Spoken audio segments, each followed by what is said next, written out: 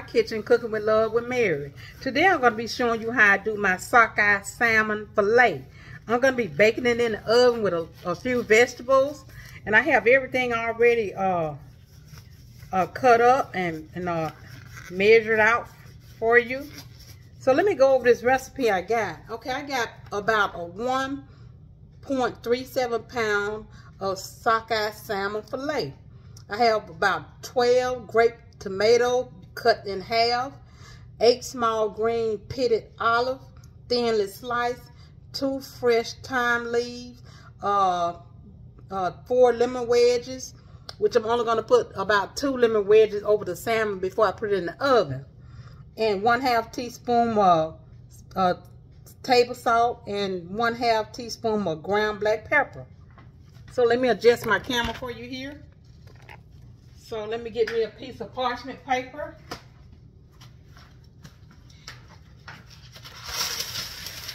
And I'm trying to get it long as I can because I got a lot of vegetables to go in there. Okay. I'm going to get some foil. And I'm not going to put it on the foil. The foil is going to be on the bottom of the parchment paper. Okay.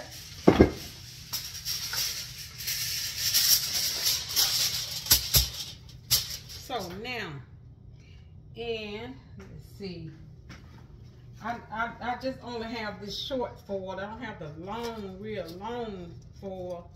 I'm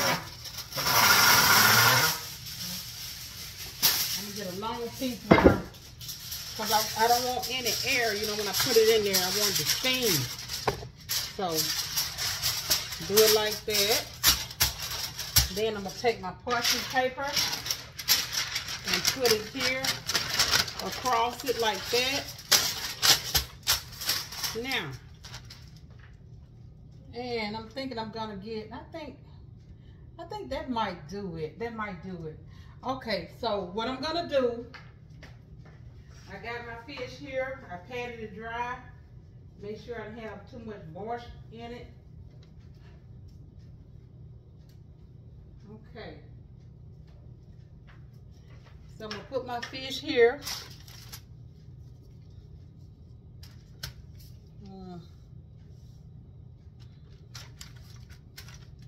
Lay it like that. Okay. Then I'm gonna put all my vegetables on here. And I got my zucchini, tomatoes, and olives. I'm gonna put it over the fish. I got extra now. I do have, I'm gonna go over this well, I just went over it with you. So the zucchinis, I think that's what I didn't do. I have 2 zucchinis and I have 1 squash, and like medium size.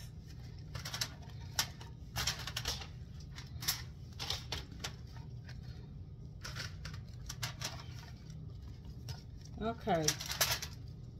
Now, and I'm gonna lay my thyme on top of my fish here. I got about 3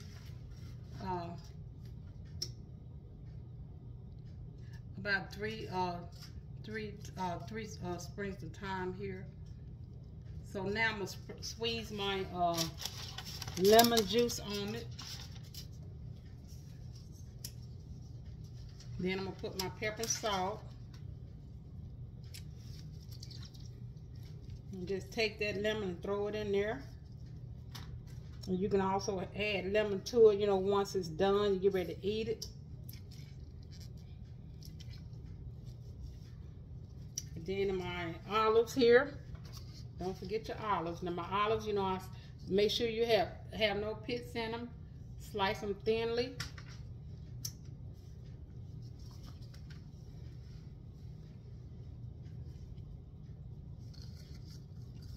That small green pitted olive, thinly sliced.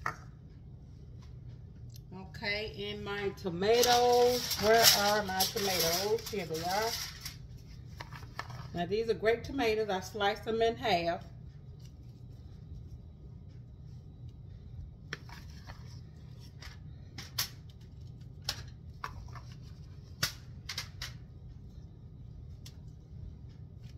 I'm not gonna put it directly on my fish because I got someone that allergic to tomatoes. I'm just gonna put it around the fish so it won't just cook on top of the fish.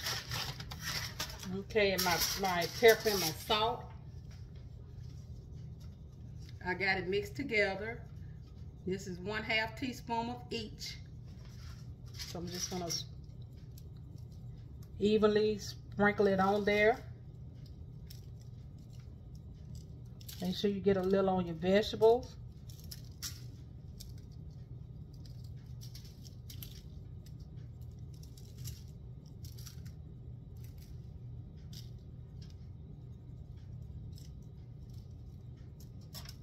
Okay. Now, you're just going to bring your long end up like this of your parchment paper. And make sure you can see what I'm doing. Okay, that's the long end that was facing me. And I bring the foil up. It's facing me. Okay. And then you got the side here. Make sure you seal it real good because you want it to steam in there.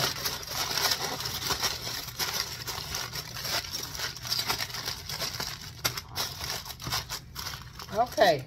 Now I got my my pan here, my sheet pan here. I'm gonna put it in there in the oven, and the oven is set at 400. Yep, my oven is set at 400. It's good and tight, and it's gonna cook for 20 minutes at 400. Make sure you put it on your center rack. Okay, that was a quick recipe. You know, if you just get your prep everything, you know, get your vegetable ready and have it already prepped. And I'm gonna go over this sockeye salmon fillet. You can use any salmon, any type of salmon you want. And 2 diced zucchinis and 1 medium squash. Your grape tomatoes, 12, cut in half. 8 small green pitted olive, thinly sliced. Your thyme, usually you're supposed to do at least 2, but I put 3 on mine. That's the way I like it. And your lemon wedges, about 2 lemon wedges. You can do 4 if you would like. And you can just have some, you know, on the side where when you get ready to eat your salmon, you know, you can have that on the side. And 1/2 teaspoon of salt and 1/2 teaspoon of pepper. And then you got, you put all your vegetables on your fish and with your thyme, and you put pepper and your salt on there. And squeeze your lemon juice on there with your wedges, and leave that lemon wedges inside of your vegetables and let it cook. So when I get back, I'm going to show you my finished product. Okay, I'm getting ready to take my salmon out of the oven. And, ooh, I had to do a little adjusting on my time because I cook more than, you know, the recipe called for. So I kind of I did it for 20 minutes and then 30 minutes. It was like 50 minutes. So, okay. I'm going to let you look at it, and then I'm going to let it rest. Okay. Now, this is what it looks like coming out of the oven.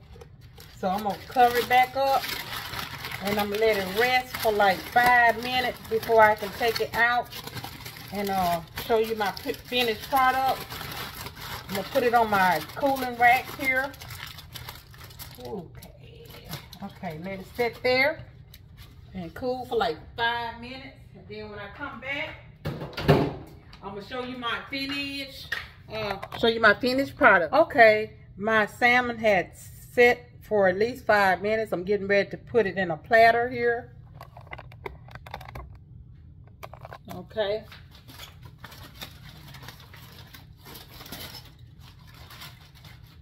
Okay.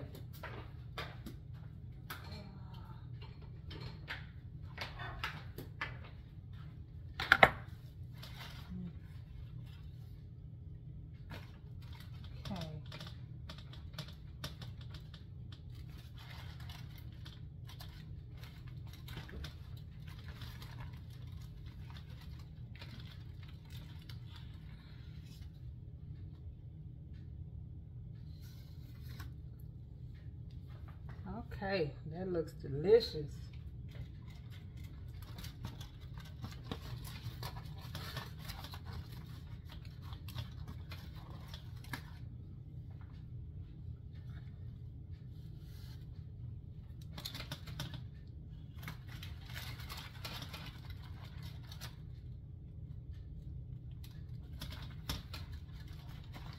So like I say, hit that like button and subscribe to my channel and tell all your friends about it. So this is my salmon with zucchini and squash. Have some olives on there and tomatoes. Now, how good did that look? Let me remove some of this squash back so you can really look at the fish.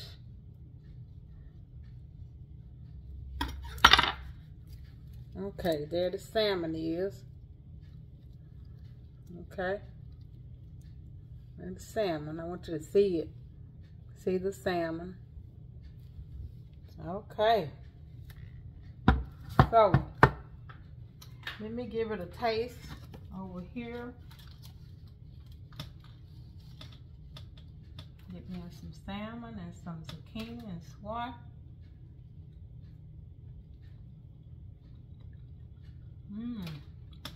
Delicious. And I forgot, put your a little more lemon on here. Squeeze your lemon on it. All around. Let me get a little on this, what I'm eating over here. Give me another taste of it. Oh, that lemon just really sets it off. I can taste the olive and tomato. So, okay. This is what it looks like. This is keto friendly now. It's a keto friendly dish. Keto friendly sockeye salmon. Okay. So let me know what you think about this recipe. Until next time, bon appetit.